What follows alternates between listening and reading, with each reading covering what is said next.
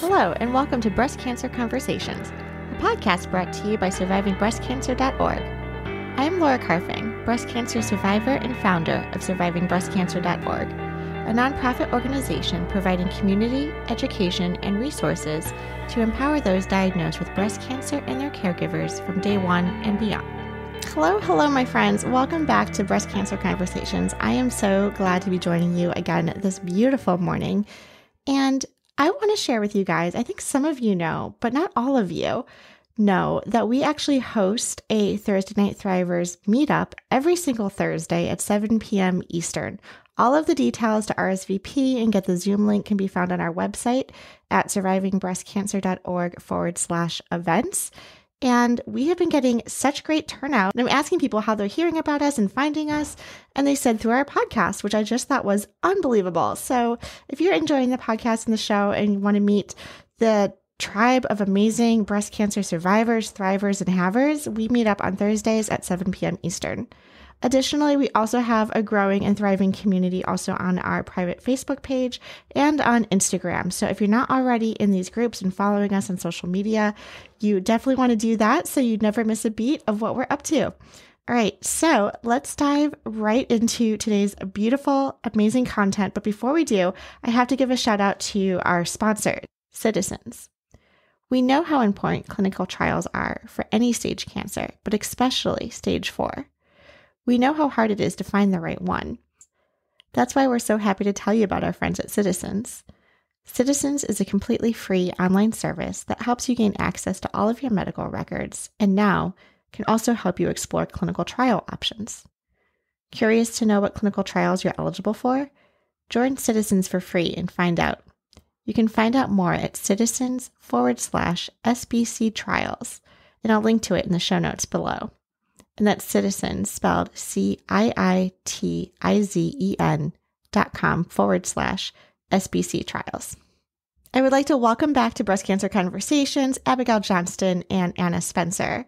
Today's episode is part 2 of estate planning. It's our estate planning series. You may remember last week when Abigail and Anna shared with us the importance of estate planning and providing access and authority. For example, who has access to what? Who are the decision makers if we can no longer make decisions for ourselves in various medical situations, etc. Today we pick up on where we left off and turning to estate planning in terms of what happens after our own passing. But let's make sure we make it easy for our loved ones to be able to focus on the good memories they've had with us after our passing and giving them the space and time they need to grieve without having to worry about making all of the logistical plans for funeral arrangements, probate, or guardianship. Abigail and Anna, it is so great to have you back on the podcast. What cares for you during lifetime does not take care of your assets after death. Those are two totally separate roles and separate documents. Welcome to the conversation. We're probably 20% attorneys, 80% counselors. We know the law. We know what's going to happen. 90-10. Exactly. We know where this is going. It's getting you to the comfort level to accept where this is going. So after death. I want to pause for a minute and with this caveat that when dealing with minor children, without a doubt, 100%, if you have nothing else in your name except the clothes on your back, if you have minor children, you have to do estate planning. You have to make a decision that if that child is left without a parent, hopefully in most cases there's 2 parents, but if there's a child left without a parent, who the guardian of that child will become. I'm going to just be direct that oftentimes we have life insurance that would be available for that child. And all of a sudden, every family member comes out of the woodwork and is happy to be a part of that child's life because good intentions or not, there's always some struggle. The absolute worst thing you could do for a child that's just lost one or both parents is have in limbo who their next guardian will be. So I just want to make that's my soapbox moment. I joke all the time that a lot of people say, I don't know who I'd want that guardian to be. Well, we know who you don't want that guardian to be, which is, Department of Children and Family. You don't want, there are certain people, you could probably make a list a mile long of who will not raise your children. That's the reason you have to choose someone who will raise your children. So if you want any say in that, so I'm going to take that soapbox moment that is a non-negotiable for me. If nothing else, we've got to establish who the guardian will be for your children. And in Florida, what document does that? Believe it or not, it's the last will and testament. Now, The probate court, which I want to talk about generally what that is and what that looks like, because everyone thinks it's a 4-letter word. It's not as horrible as everybody thinks, but we'll come back to that. But that document's entered as an official document and as the actual testament of the person that died. So then that's used as evidence to go before the dependency court and family law courts and whatever, which is Abigail's area of expertise. But it all goes to that direction to say, we now need to officially have this child under someone else's purview. It's confirmed that it was your testimony and your wishes that were there. So that's why that's important. What is probate in general? A lot of people get very confused on what probate is. Probate is a court process that if somebody dies with an asset that we don't have access to, so back to that access and authority. If the family does not have access to an asset, we have to go to probate court and get that asset retitled. Now, I'm simplifying this greatly, but we go through a process to pay creditors if we need to, pay final expenses. There's a whole process. But in general, the purpose of probate is to assign or reallocate an asset from someone that's died. So how do you avoid probate? You create access after death. That's really what it comes down to, is you have to have access after death for your family. So we're coming full circle back to Janice's question here. And so thank you for that and your patience, Janice, as I kind of worked into that. If you have a beneficiary on an account, that is the silver bullet, whatever you want to call it. That is the go-to. That is the gold star. That it gives access outside of probate, outside of anything else. It tells that financial institution, when I died, this is who receives that account. So it will, without a doubt, supersede anything you put in a will, which will come back to the will situation. But that is a fantastic tool that is very much overlooked. I'm constantly shocked at how many people have life insurance policies with no beneficiaries listed. And, financial accounts, retirement accounts. So what triggers the need for probate is an asset your family doesn't have access to when you die. So one of the greatest benefits of estate planning is making sure every asset there's access for the family. So kind of back to what is probate. So if we have to go to probate, now speaking in general again, my purview is mostly Florida law. A lot of people think if you have a last will and testament, you avoid probate. That's not true. To avoid probate, we have access to all the assets. We don't need the judge to come in. What a will is, now, let me clarify for a minute. We were talking earlier about advance directives, end of life. Those are called living wills. And I'm from Florida. And if anyone here is from California, I apologize. I'm about to pick on you. California comes up with lots of crazy phrases. And so they didn't want it to be a last will. So they called it a living will. While you're living, what are your choices? But don't confuse the two. California even has renamed the do not resuscitate order. And now I can't remember what it is. But California has all kinds of crazy things that then we figure out later. But a living will is your medical advance directives. A last will and testament is for your assets after death. So just make sure you know the distinction between those two. So a last will and testament is basically a letter to the probate judge. And I'm simplifying this greatly, and legal professors would be all over me. But for practical purposes, it's saying, dear judge, if my assets end up in probate court, here's what I want you to do with them. Here's who I want to receive them. It doesn't create probate. It doesn't avoid probate. It simply says, if I end up in probate, judge, here's what I want to happen. We have what we call intestacy laws, which are basically if you don't draft documents and you live in that state, whatever state you live in of residency, it's giving you notice of what the courts will do. I think it was 72% was the last statistic I saw of Americans die without a will, a last will and testament. So we have to have some process in place to determine who are your next of kin, who are going to be the heirs. And don't assume you know who that will be, especially if you have blended families. Blended families bring a whole nother level to next of kin and heirs. So don't assume, please, that you know how things will fall. Check the laws in your state or draft a will. So we'll come back to that. But in general, a will is a letter to the probate judge. It doesn't preclude or create the need for probate. It's simply saying, if I end up in probate. So how do we avoid probate? We create access. And back to Janice's questions, beneficiaries are the number one way to create access. Some financial institutions will call them a POD, which is called payable on death, or a TOD, transfer on death. Basically the same concept. When you die, who gets the account? So you want to create that access by using those tools whenever possible. But I go back to my soapbox that if you have minor children, you've got to have a will in place to deal with the guardianship. And even if everything you own has a beneficiary designation, I still strongly recommend you have a basic last will and testament, because there could be something that happens you just can't control. You win the lottery and die the next day, or something not nearly as much fun. You are in a car accident and someone's at fault and there's insurance owed, or there's a lawsuit that stems from your death. Those will always funnel into the probate court. So there may be things you can't control or you can't plan for. But what you can plan for, anything you do currently own, you want to make sure has a beneficiary designation whenever possible. Mm-hmm. There was a question in the chat also about guardians and how young, or I guess, how old do you have to be a guardian? I would assume it's 18. 18. Or is it something else? Okay. It would be, by law, it's 18, but it's still at the judge's discretion.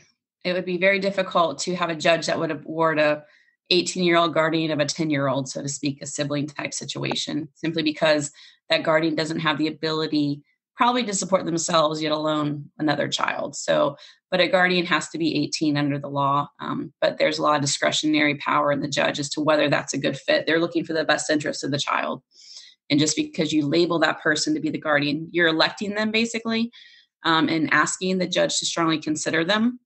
There are laws in place as to who can and can't be guardian, obviously, but there's also some discretionary power. Is the child going to be well cared for in this person's home? So, one thing that I run into quite a bit with people in the metastatic community is when they are no longer with the other parent of their children.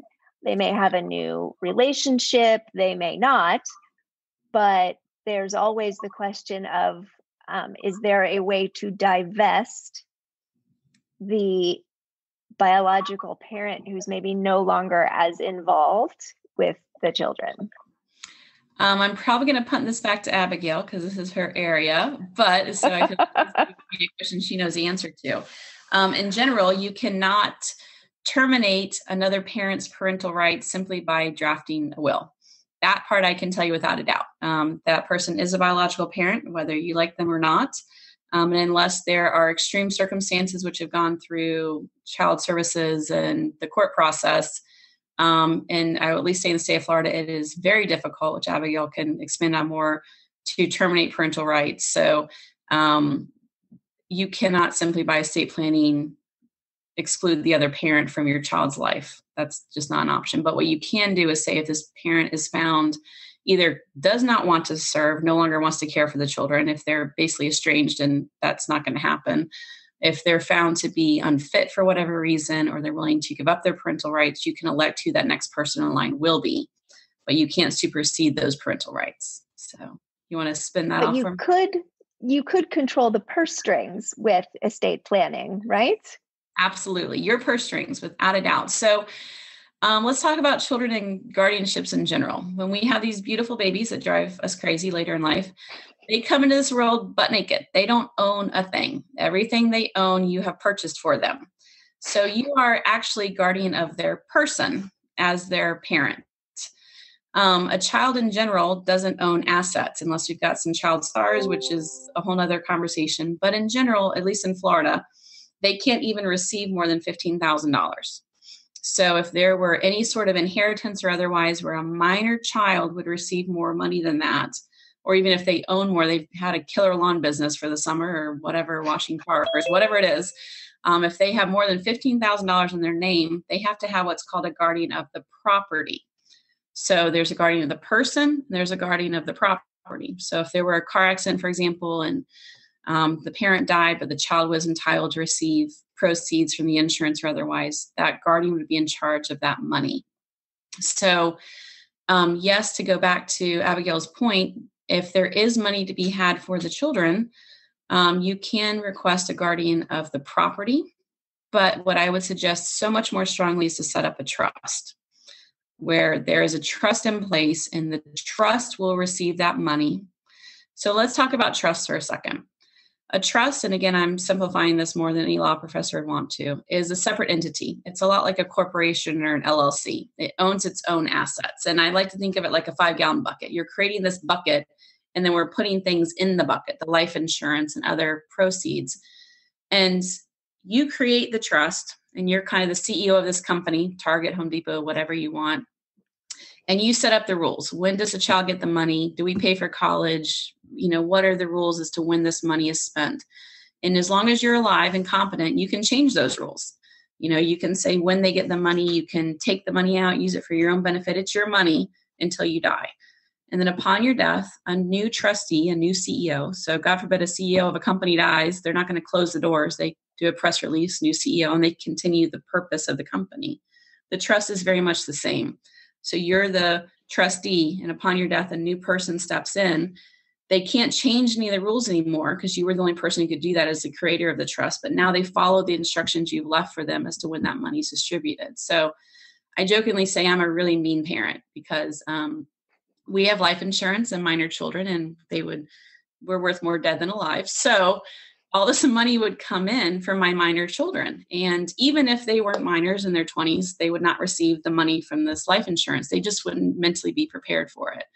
So we have it established, just as it's common knowledge for all my clients, because we talk about it all the time, that from 18 to 24, we will pay for college. We will pay for your housing, your books, whatever you need.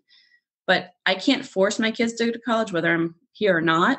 But if they don't go to college, they're not getting any money. That's what it is. They can figure it out themselves. They can go invent the next whatever and be rich, and that's great. Or they can, work fast food and figure out this is not their favorite thing to do. So whatever the situation is, we are strongly encouraging through the purse strings for them to go to college. If they don't go to college, that's fine. And then we have ages. I think we had 25, 30, 35, or 30, 35, 40, that then they actually start receiving distributions. So we've established this trust, this bucket. We're going to funnel money into it. Upon our death, all that life insurance money will go into this bucket.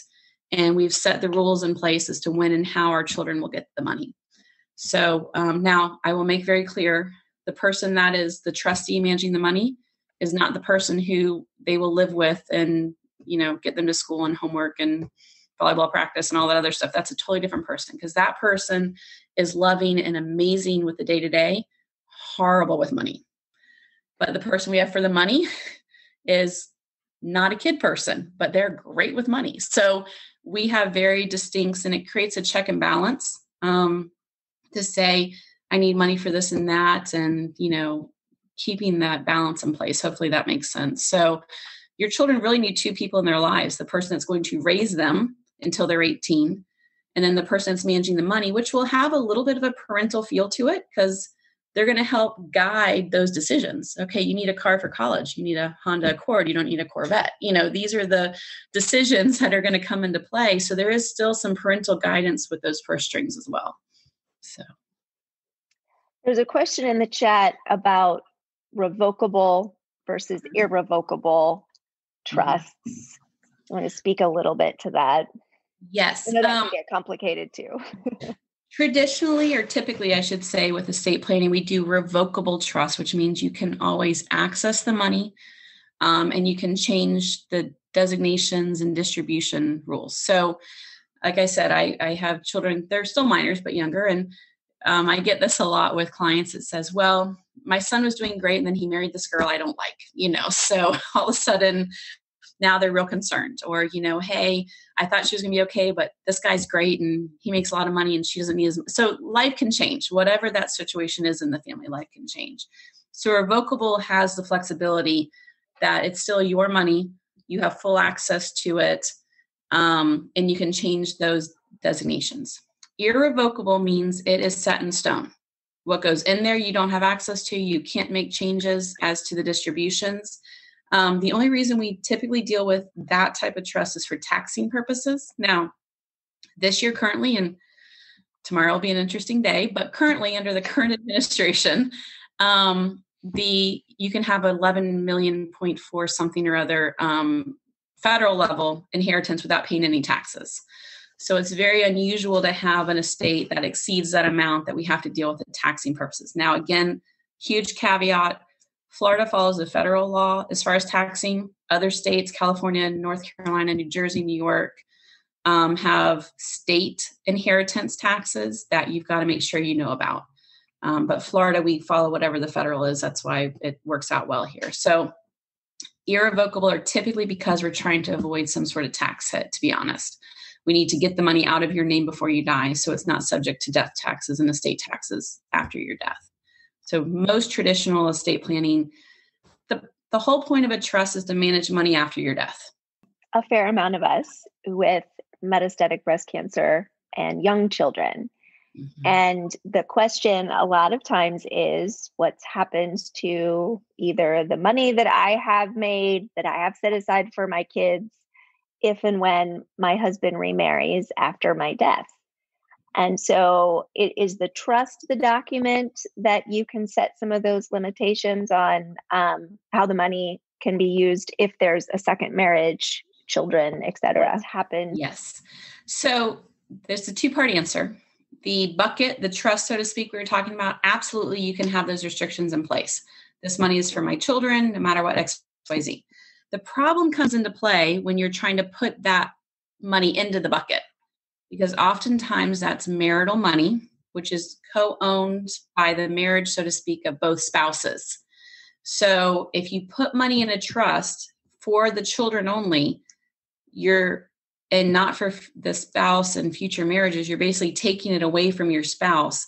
And the question becomes, which I can't always answer for you, and maybe Abigail, you could give some insight on this, but basically you can't take marital money and take it away from the other part of the marriage. So it's, yes, you can create the bucket that has those restrictions that it can't be used for future marriages and other stepchildren or otherwise. The question becomes is what assets do you have that are not marital assets that you can put into that bucket? That's where the bit of the complication comes in. And so, yes, the trust can say that. The question is what do you fund that trust with? And when you're talking about putting things into the trust, yes, are you talking about the beneficiaries, say, of your account, like a 401k or life insurance? Yeah. Pretty much anything can go into the trust. Now we talked about or death or estate taxes, whichever you want to call them. Some assets still have income taxes. So if you have a 401k or an IRA that you put that money in pre-tax from your employer, when you pull that money out, if it's subject to income tax, it's going to be subject to income tax after your death too. So I don't want you to feel that everything is tax-free. We may not have the inheritance tax, but it still could be subject to income tax. But some things will get paid into the trust. It's called funding the trust. If I'm going to use an actual legal phrase for you, funding the trust. The trust will has to be funded with something, but a lot of that funding will come after death. So for example, I don't physically have my life insurance money, but upon my death, I've directed that check be paid and funded into the trust. Oftentimes you can have certain types of accounts labeled in the trust now, brokerage accounts. Some people even have checking and savings accounts. You cannot, during your lifetime, put a retirement account in the trust, an IRA or 401k, because that's got to be owned by the individual to have those tax benefits. But the beneficiary of the IRA and 401k can list the trust. The trust has to be created to accept that type of account. It has to be created to accept a retirement account because the taxing implications that come with that. So that's an important question to ask if you create a trust is, does this trust have the ability to hold a retirement account? But in general, things that don't have those taxing considerations, brokerage accounts, money markets, checking, savings, those type of things can go ahead now during your lifetime, be funded and titled in the trust. And then other assets can be funneled into that trust after your death. So we have a very large waiting for that life insurance money. It has very minimal funding, we'll say that. And then when and if, because the hope is now we're working towards college funding. But so we have a big bucket ready to accept that money. Hopefully that makes sense, but it's not all in there yet. We've been talking about a lot of different terms, and I haven't heard you throw in things like executors and labels like that. could we run through a few of those definitions that would be helpful for people to know, just so the terms are not out of left field? Because some of them are still in Latin, aren't they? Absolutely. We love Latin. Okay, so taking a huge step back to pre-death documents. You have the healthcare surrogate. Your surrogate is the person stepping in. They call that a healthcare proxy also. Your agent is the person under the power of attorney. So those people care for you while you're alive. You cannot have a surrogate, agent, or proxy after death. So those phrases are all pre-death phrases. After death, it's very important to keep distinctions between the probate and the trust. Under probate, remember we said if you have to go to the judge, well, who is that person that actually goes to the judge, actually takes the will, actually files things with the court? Most states call it an executor. State of Florida calls it a personal representative. Some states call it an administrator. So any of those three are really, interchangeable. So executor, executor, personal representative, administrator, that is a court-appointed position. So the will might say, I elect my daughter to be my executor. You're not that executor until the court says, yep, and that order is signed with a lovely red stamp from the court on it. So that's an elected position, so to speak, until the court solidifies that. That person doesn't have any authority. With the trust, you have usually the settlor or the grantor is the person who creates the document. So that person will always be the same person. That's the person who created this document, has the ability to revoke or amend the document. And then you have the trustee. That was I was comparing it to the CEO. That's the person who's going to administer it based on what you've told them. So during your lifetime, you can be that trustee and you can manage that money and take care of all those assets. After death, a new trustee will be assigned to manage that money. I'm trying to think if there's any other beneficiaries. Beneficiaries is kind of general. It's the person who receives the benefit of something. Whether you're a beneficiary on a bank account or a beneficiary of a trust or the beneficiary of the will, the beneficiary is the person receiving a benefit. It's kind of a general phrase. So I can't say that's specific to one thing. Mm-hmm. What about corporate trustees? Some banks do have an office that has a corporate trustee. How does that help when you're looking at a trust? I wouldn't say it helps. Okay, so corporate trustees are an option. They are very rigid, very expensive. Trusts usually come with a lot of discretionary powers. So back to being the me mom status, if my kids have a severe injury or accident and they need medical care and they need money, the trustee has the authority to pay that. Making those decisions about cars to buy and things, there's a lot of discretionary power. It's hard for a corporate trustee to initiate discretionary powers. So my trust says at 30, 35, and 40, my kids get checks. Those are not discretionary. Those are set. Those are requirements. It's really hard for a corporate trustee, though. They can meet those requirements. It's really hard for them to manage the discretionary aspects. As far as expenses, the bank usually has a financial advisor to oversee the money. Then they have a trust department. Then they have a trustee. Then they have an attorney for the trustee. Then they have an attorney for the bank. So you can see the fees continue to build. It is an option if you don't feel you have anybody that can step into that role. Personally, it is a last resort for me because the expense associated with them administering your trust is astronomical, and the time it takes for them to make a decision, because they've got to go through so many hands and so many people have to rubber stamp the process, it takes forever for anything to get accomplished.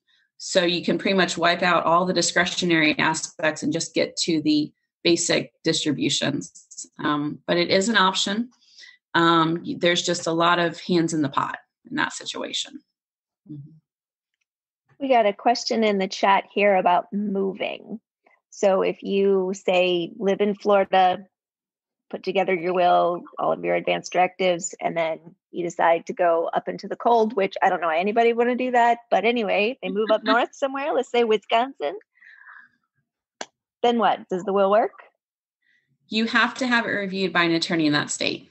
Florida is pretty generous with our signing requirements. So we're usually good if you leave Florida.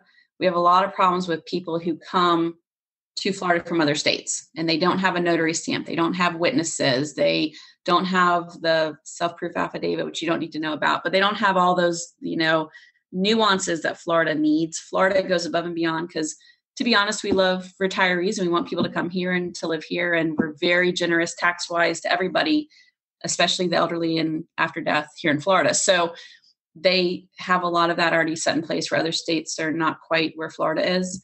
So you definitely need to have it reviewed in the state you move to. Now, with that being said, a little caveat there, the trust is a little different because the trust was created in Florida. It will always, quote unquote, live in Florida. It has its principal place of business in Florida. So even if you move to Wisconsin, you still have a Florida trust unless you take the effort to change that and to assign it under Wisconsin law. You may live in Wisconsin. Your will needs to be updated. Your healthcare surrogate needs to be looked at, whatever, but your trust still lives in Florida. So that's a little nuance for that. So that just depends on which set of laws you want to be under, basically, and which tax laws you want to be under for your trust. Interesting situation where a couple left North Carolina, still owned a home there, kept it as a weekend getaway and even rented it out on Airbnb and all that.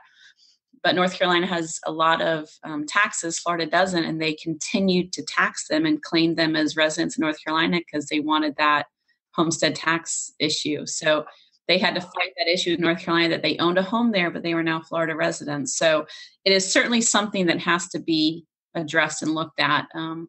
But simply, I get a question a lot that if I happen to be traveling and I die in Alaska, am I in trouble? No, you're still a Florida resident. We've got to figure out how to get you home, but you're still a Florida resident just because you happen to be there on vacation when you died. It's more about a logistical issue than a legal issue at that point. Mm-hmm. And my grandparents, who were snowbirds, actually paid for the special insurance that if they died somewhere else, that it would pay to fly their body back to wherever they wanted to be buried. So there are all kinds of extra things that you can do. But I remember the first day of Will's Trust and Estates, a few eons ago now. My professor got up and said, when should you have do a will? When should you consider estate planning? And her perspective was whenever your life changes, that you should relook at whatever your plans are. You move, you get married, you have a child, your child gets married, you have a grandchild, that these are all triggers to then relook at what do I have in place whenever something like that changes. And I'm probably the only person who I made my husband, before we got married, have his estate planning done and have life insurance before we got married. Because I just wanted things to be set, right? Because it's important to have those things set. So yes, I'm the crazy person who was running into that. And when I was diagnosed, the very first thing that I wanted to do was update my estate planning, primarily because I was preemptively angry at this hypothetical person that was going to marry my husband after I died. And I went a little nutso in the middle of that. But, I think that everybody starts to think about this when you have children, when something serious happens, when, to your point, Anna, when you see someone else's estate planning go well or not. And I have both of my grandfathers have passed. So I had two experiences with this as a young adult. When my maternal grandfather died, they had done estate planning. They had put it somewhere where no one could find it. And my grandfather ended up, he was in he had sepsis and he went into a coma. So he was on life support for several extra days because they couldn't find the correct documents. And so that really drove home to me. You spend all this money, you spend all this time to put together these documents, make sure they're in a place that's accessible, and it's easy to find in a crisis, like when your brain is not working. My grandfather had also not planned anything with the funeral. He literally had his money, child of the Depression. He had his money, I think, at 8 or 9 different banks. And it took a very long time to probate his estate because it was, I loved my grandfather, but it was a mess. It was a total mess. And it took a long time.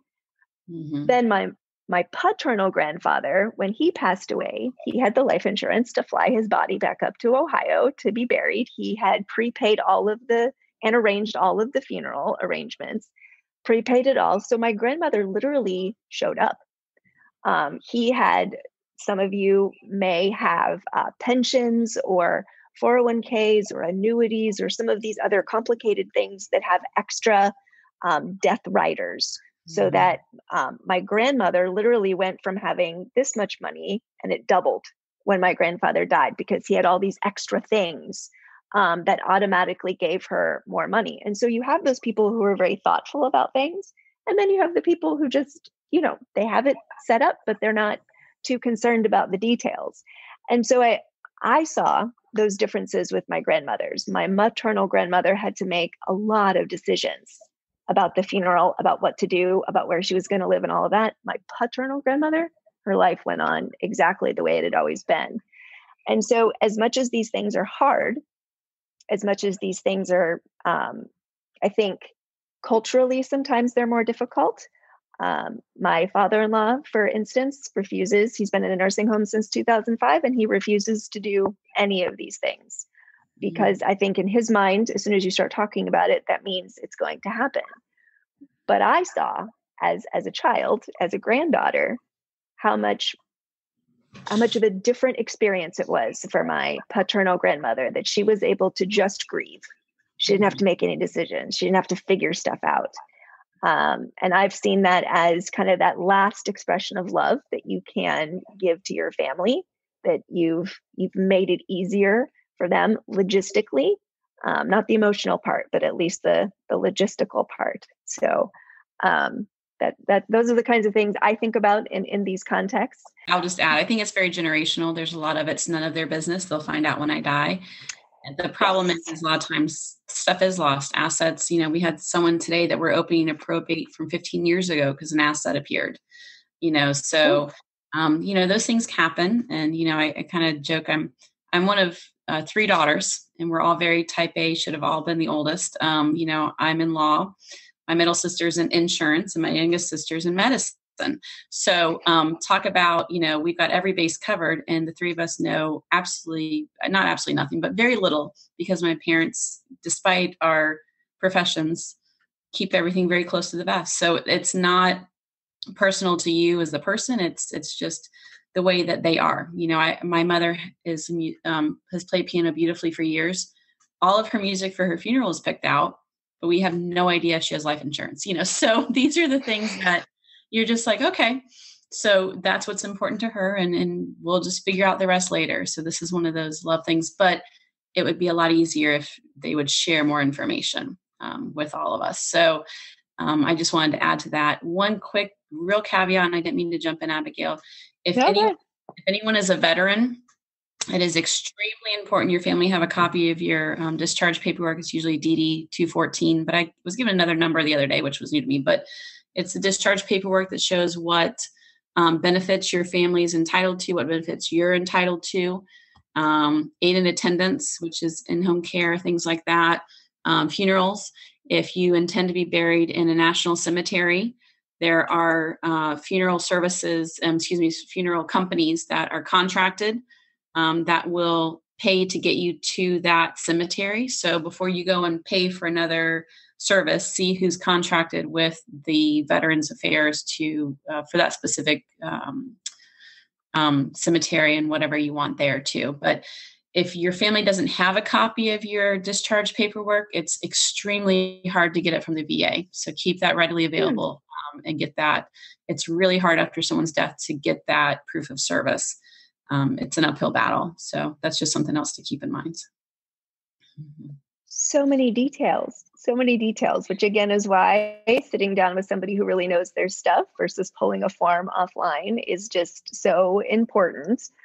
which is why I freak out. Anybody talks about doing their will on LegalZoom. And I'm sure all these people in all these support groups are like, why are you losing your mind? But I lose my mind when people talk about that, because it is so important. There's so many nuances that people just don't know.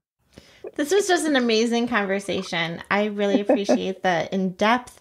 I've been taking notes over here, and I'm sure I will share notes with Abigail and everyone, and maybe turn some of this content also into like a blog or an FAQ so that people have this information later on. Thank you so much for having me. It's truly an honor. And I mean, I know Abigail. I know if she is anything, she is an amazing advocate and has got your back on any situation.